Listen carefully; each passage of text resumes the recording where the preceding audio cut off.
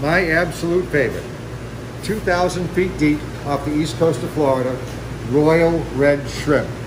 These little critters live in a nutrient-rich mudflat down at the bottom of the ocean, feeding on little pinfish and small little tiny shellfish.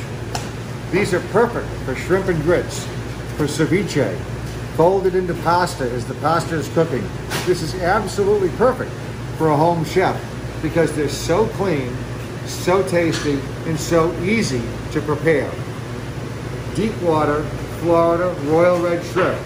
Peter's Florida Seafood. Catch them today, cook them tomorrow.